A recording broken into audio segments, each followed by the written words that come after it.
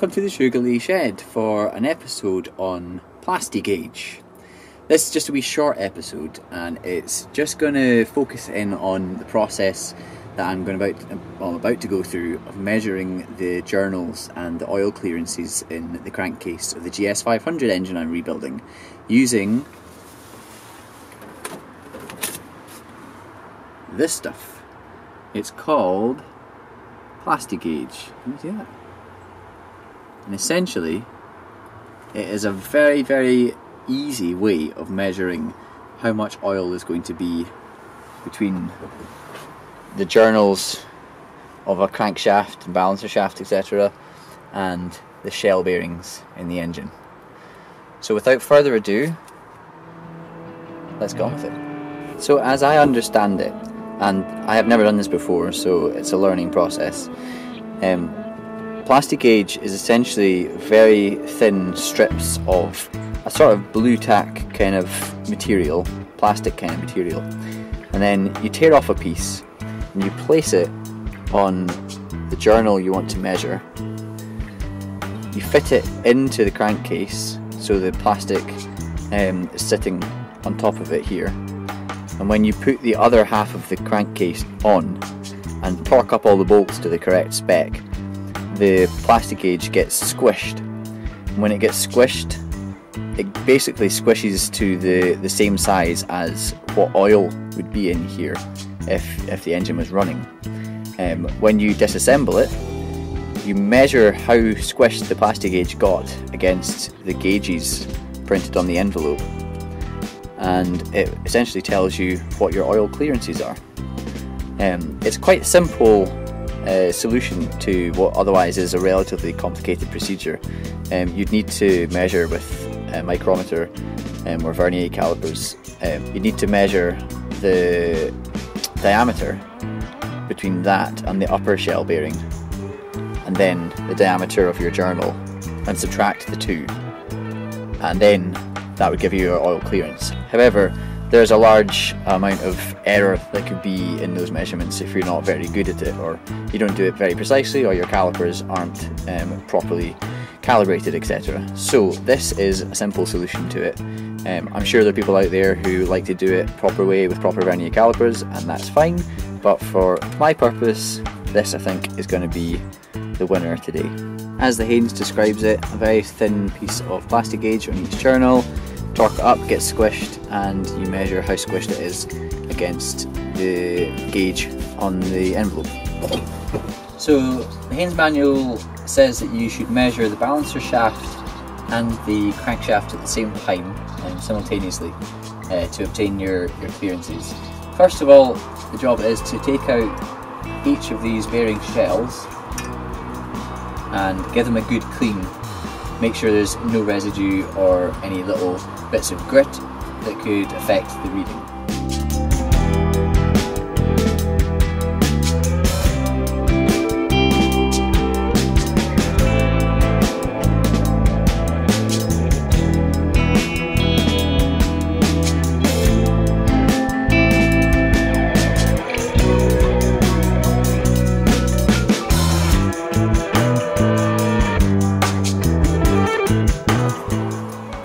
All the bearing surfaces are clean. I've just laid the balancer shaft in place, and now in goes the crankshaft.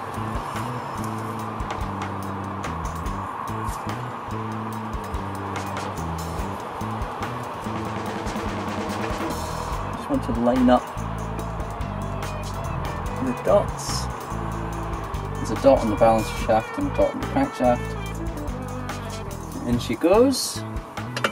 Seems to spin nicely. So, with these in place, the next step is to lay some Plastigage on the journals, put the top half of the crankcase on, tighten all the bolts up to torque spec, and then take them all off again and check the Plastigage.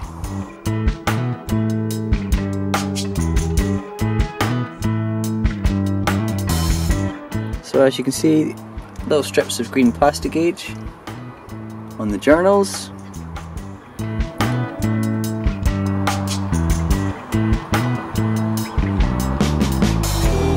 So now they're to be tightened in sequence, a little bit at a time, until they have reached their torque, using this. I just bought this.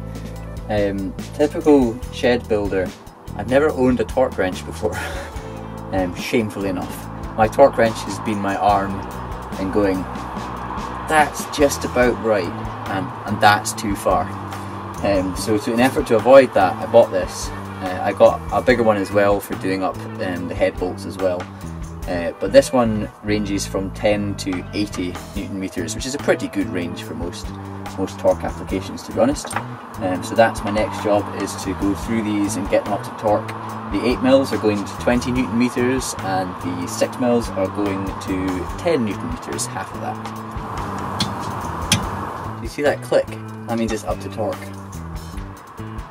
Very easy to miss that click.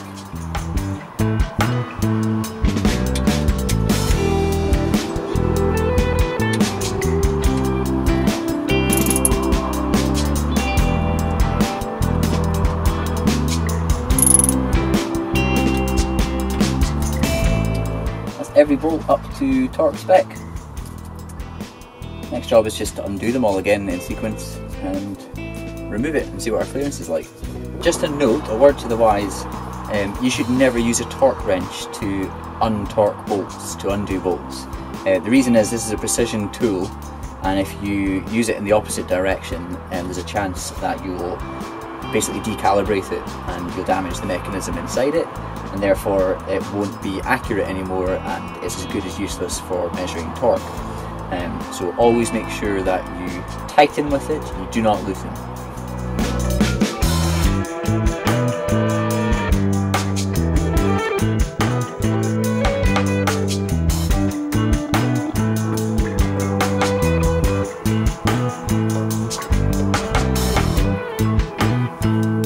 So if you look here, you'll see that the Plastigage has been squished into the bearing shell by the journal. Now the job is to measure how wide that squished bit is and then compare it to the specs in the Haynes manual.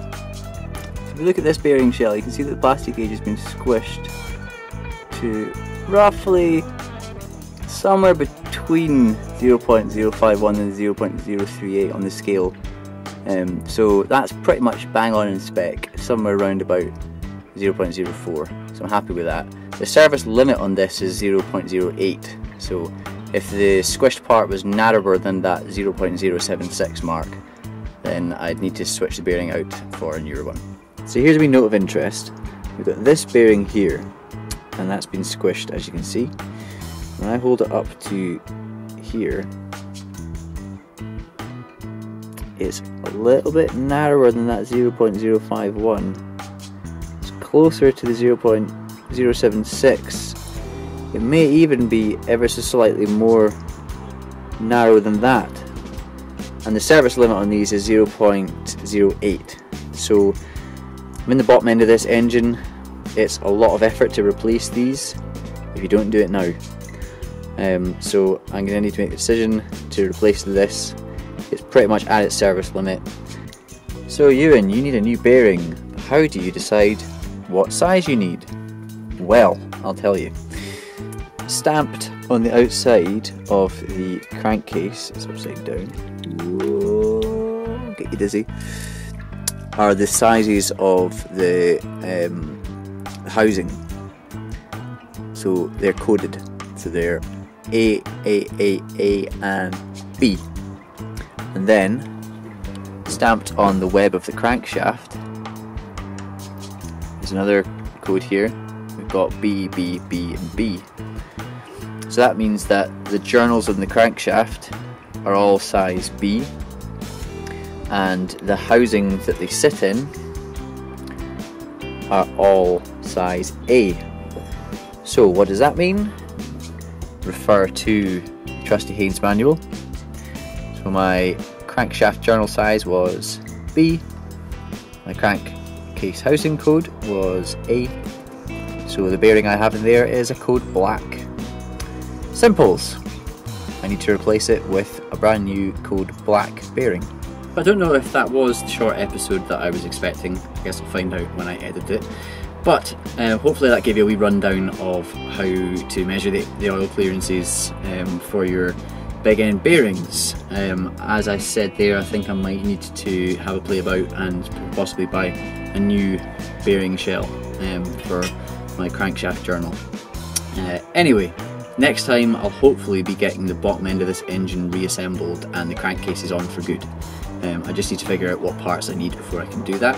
I've got a bunch of seals and stuff to go on my drive shaft and my input shaft and that kind of thing. So once I've got everything I need, I shall be reassembling this bottom half of the engine, and then I won't be touching it again. It'll be locked up tight, Pandora's box, the lock will be back on it. Anyway, if you've enjoyed this, give me a like and leave me a wee comment.